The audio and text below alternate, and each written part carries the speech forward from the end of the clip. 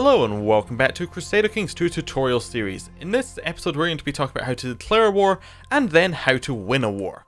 And we're going to be talking about two different ways of declaring war, because in this game you need a reason to declare, you need a casus belli. It's basically, you say to someone, I'm declaring war on you for this reason. There are a ton of different ones in the game, ranging from just general conquest to holy wars to crusades, per the name of the game, but we're going to be talking about two that apply to all religions. We're going to be talking about claims and we're going to be talking about de jure. Now, de jure is something that you should remember from one of our previous episodes. De jure is basically the land that should be underneath a realm. So, for instance, we are currently the Holy Roman Emperor.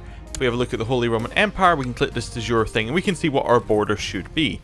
Now, if there was any land outside our borders, like say this tiny bit of Zealand, which should, by rights, be part of our land, we could declare war on France, because that is who the land is underneath. So if we were to click, say, on King Philippe here, we could declare war for our de jure claim on Zealand, because we have a reason to declare. We could also, actually I've clicked on our duke's one. This is our de jure claim. We can also declare for our duke, who is one of our vassals.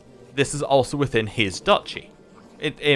Hopefully that makes sense. So we could declare saying, this land should be ours. Historically, this was always part of this title. Therefore, it should be ours. The other type of war that I was talking about is claim. So let's take a look at the claim that we have here. This is a strong claim on the county of Lubais. This means that whenever we want, we could declare on the county of Lubais for this claim. So if we go up to Lubais here, and we were to declare, you'll see that we have claim Lubais as one of the reasons we could declare. Now, strong claim means that we can do this whenever we want.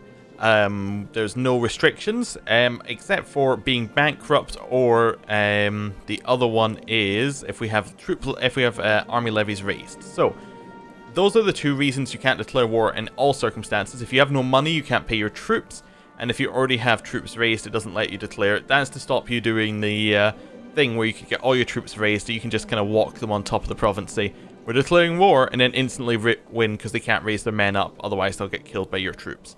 So basically, those are the two reasons you can't declare war, or two big reasons. There are other reasons why you might not be able to declare, but they're all kind of circumstantial and don't always turn up in play. Those are two ones that apply to all situations.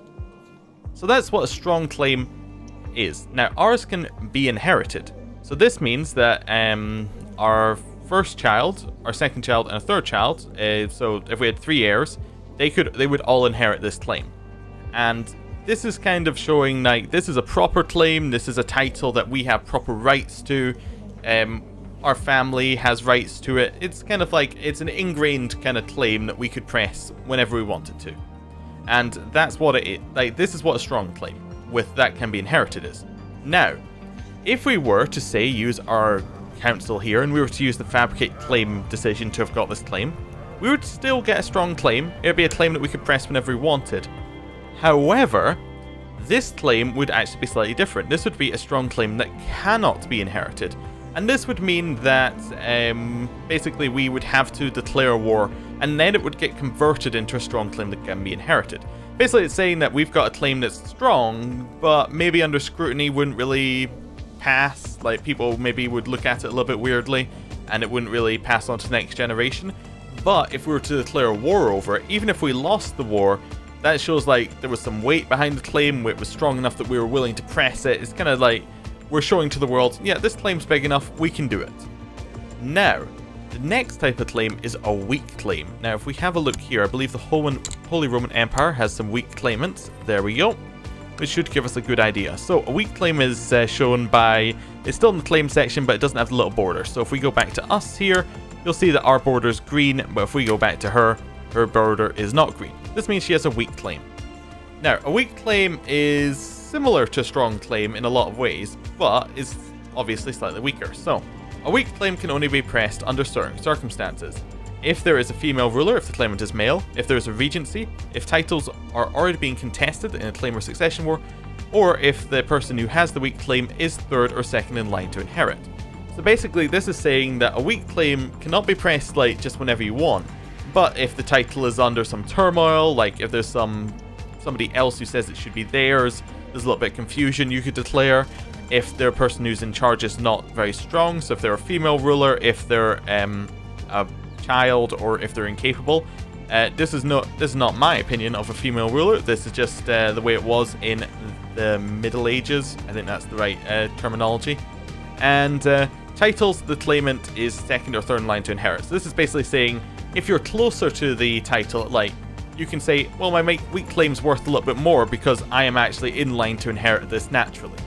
So that's what a weak claim is. So this can also be inheritable or uninheritable, and it's kind of the same as a strong claim. If you press it, then it would become an inheritable claim. And that's basically what claims are. So this should give you a brief understanding of how to declare a de jure war and how to declare a claim war. So what we're going to show you now is how you would actually go about waging the war.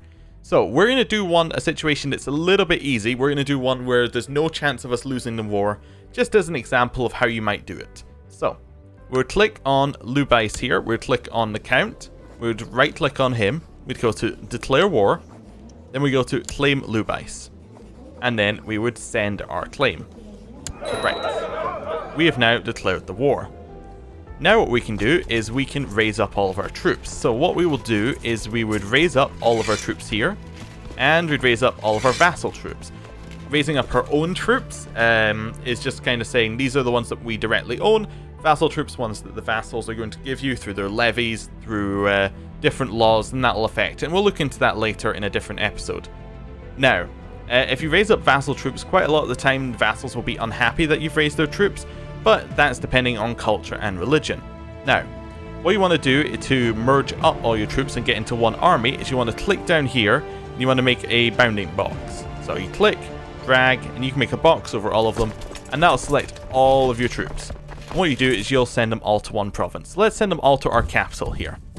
And now we're going to wait for them to go, and we're going to do something we haven't done yet. We're going to unpause the game.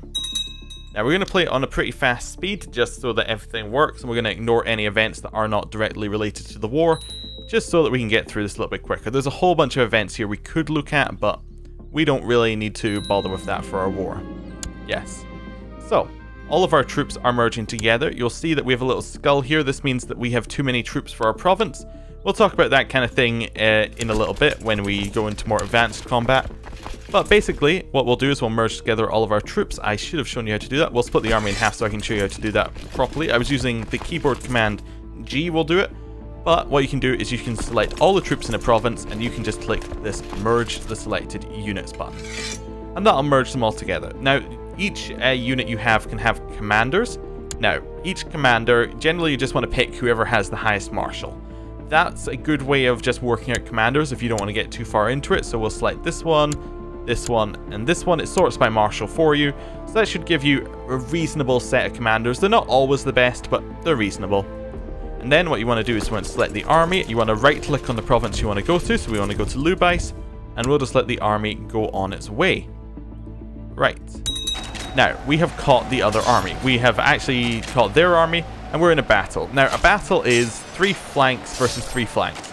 And basically, if a flank loses, then it's 2 flanks versus 1 flank, and basically, you don't need to worry about that. There's a whole bunch of advanced combat that we will go into in a later episode, but basically, large number beats small number. So we have 15,000 troops versus 700 troops, so our larger number will beat their smaller number. Fairly simple.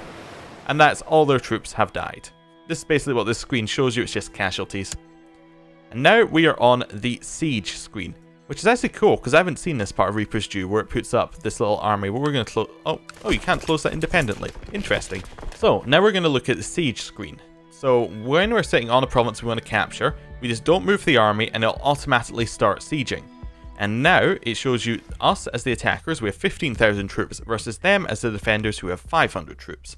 Then, if we hover over the defenders, it'll show you how much morale they will lose per day. And this basically shows you how long it will take for it to siege. So we've got 14.5%, so like 9 or 10 different sets of 12 days. So if they lose 14.5% every 12 days, yeah. So it'll take like 120 days, 108 days, something like that. And then we will finish the siege. So we'll let it go through those days. You'll see it ticking down. And once it gets all the way to the bottom, you will see that we have won the siege. And down here, you'll see that we've got our little summary of our war. It says we have 100% war score. This basically means that we have achieved everything we need to in the war. They are ready to surrender, and we basically got everything we could get. Now, we're not going to finish the war just now, because I want to show you something else here. If we continue to siege, and we got some of the lower provinces here, we're going to ignore his peace deal as well. We'll get the lower provinces. You'll see that if we click on here, we now have a ticking war score at the bottom. It says, Kaiser Henrik IV of the Holy Roman Empire controls Lubais. This basically means, like, say we were attacking Denmark here, and we'd only declared for Holstein.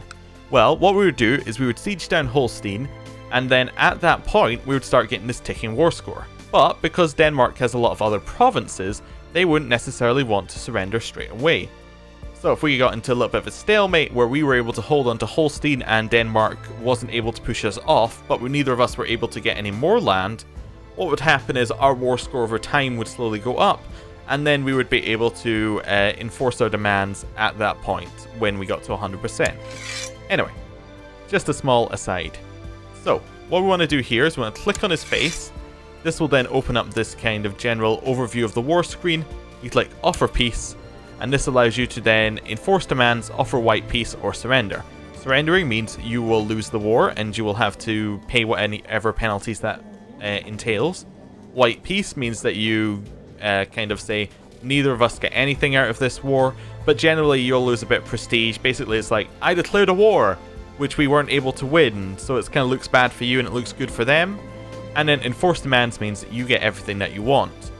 And we're going to go for that. He will accept it, that's because he has lost the war. We'll click yes, and that now means that we have taken his province up here. And that's how you declare a war in Crusader Kings 2. Next time we're going to go into a lot of the stuff that we haven't looked at yet. We're going to look at the laws screen, technology screen, finish off a few of those so you have a basic understanding of everything the game was asking you to do, and then we'll go into some basic example scenarios. After that, we'll probably go into some advanced concepts like looking at wars in maybe a little bit more of a advanced way, looking at how you might want to marry into people to get different claims, looking at different religions, things like that. Anyway, thank you for watching, and if you have any questions on this episode, please leave them in the comments below.